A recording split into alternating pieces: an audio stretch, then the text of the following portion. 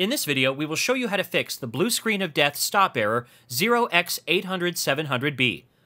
The error 0x8007000b occurs when you try to install updates by using the Windows Update or the Microsoft Update website. First of all, go to the notification area and click on the flag icon. From the menu that appears, click on the Update Windows Defender option. As a result, the Windows Defender window will open up and it will start checking for updates.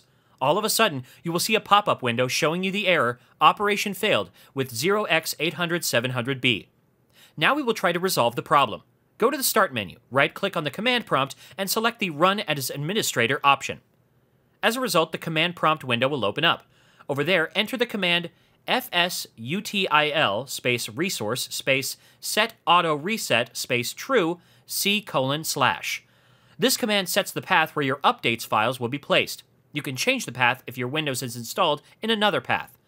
It is recommended to restart your computer after you've executed the above command. When the computer restarts, go to the Start menu and open the Control Panel. Once the Control Panel window opens up, click on the Windows Update button. In the Windows Update window, click on the Install Updates button. As a result, the Windows Update window will open up. Over there, accept the license terms and click on the Finish button. You will see that the Windows Update wizard will start downloading the updates, and this is how you can successfully fix the error 0x8007000b.